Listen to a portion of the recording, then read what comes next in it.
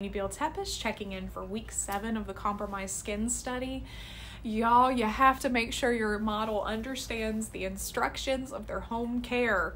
So this past week, James had tons of breakouts.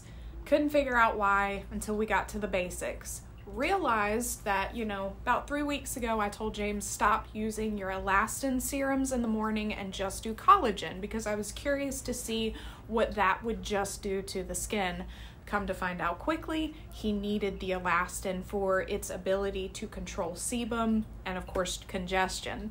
So he hasn't been using it for the past 2 weeks, and that's why we have a lot of congestion, lots of breakouts.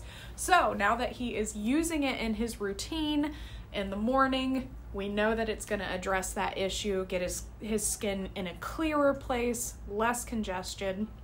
We also had fun doing another mask mixture and cocktail, just wanting to keep things kind of fresh and new for the skin so it doesn't get used to stuff.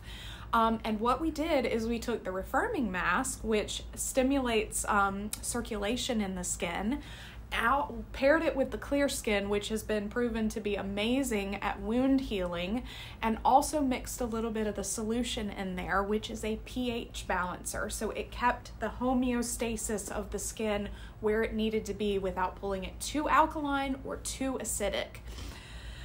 Lots of healing happened too. We actually saw some healthy skin breaking through where we've had those relentless psoriasis patches, and they're looking pretty darn good.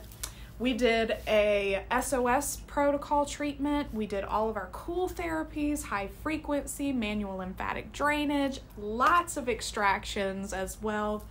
So I am looking forward to updating you for our next week, which will be our final week.